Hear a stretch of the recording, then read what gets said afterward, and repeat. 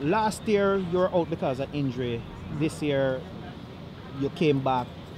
You had to cut your season short. I mean, how disappointed are you? Yeah, it's a little bit disappointing. You know, try to train hard to come back and get ready for the next year, but you know, I've had problems just with illnesses and you know injury moving forward. So I just have to try to get back for next year. Try to continue to stay motivated and get ready for the World Championship. You know, so I decided, you know, I think the best way for me to do is just to cut the season short, focus on next year, and you know, just get my body and my mental state back together. It's not difficult for you to stay motivated though? No, not at all, because you know I want to be the best in the world, and you know my mindset is, you know, still I want to be great, but I just have to get my body to cooperate with me. So I think that's where the training comes in and the rehab process. So if I can get those things to work together and come in line, then you know I can come back and you know continue to run fast again, come back to run fast again. Okay, and how is it now?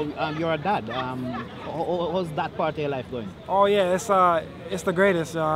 It's the best thing that's ever happened to me in the world. You know, it feels good to be a dad. You know, I have a daughter. She brings so much joy to me, and it's just so fun to be with her all the time. You know, I wish I could be with her every moment I can, but you know, I have a job to do. So for me, any chance I get to just you know be around her, it's the best feeling in the world. So I mean, I'm just having fun and enjoying the you know the dad life. Okay, thank you and all the best. Yes, thank you. Okay.